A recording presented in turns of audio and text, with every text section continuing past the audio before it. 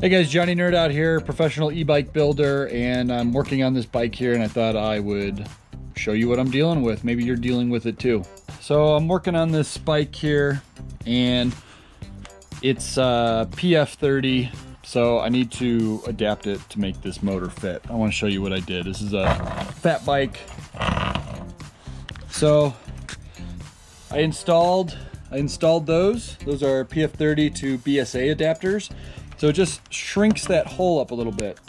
And then I added this little spacer in there to see it. Now it fits in there nice. And then you can see in there, keeps that from hitting. Gets it as close as possible, but now it's not gonna hit the frame.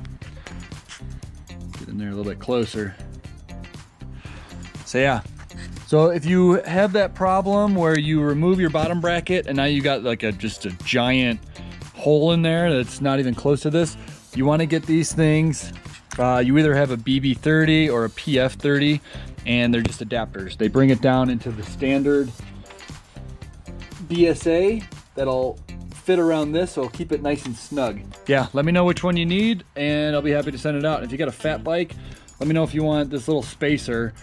It's way better than using a million of these guys. These are expensive. For some reason, these are expensive, but you just put one solid piece in there and you're good to go. All right, later guys.